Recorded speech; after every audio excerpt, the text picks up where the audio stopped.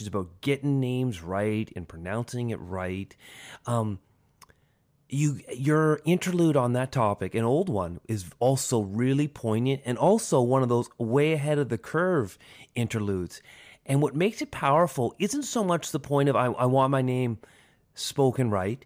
It was all the internal struggle that you went through, sort of self-identifying, being comfortable, choosing how you wanted to be identified, and how it landed on you.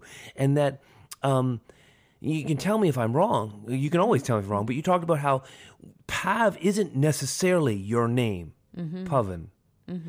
But you came to appreciate Pav in how the teacher showed appreciation and caring in how they delivered that name. Yeah. And so sort of tone and intent mattered. And so it was really interesting to me, despite knowing something, to actually really learn something. And I learned about your name, but I also learned about the vast complexities of how students deal, cope, self-actualize. Never mind. You got it. Edit that out. We all got it. No, I should just push the button. I just found that of such value for me personally, and thus as an educator. So I knew right from the time, like this one I've been holding on to even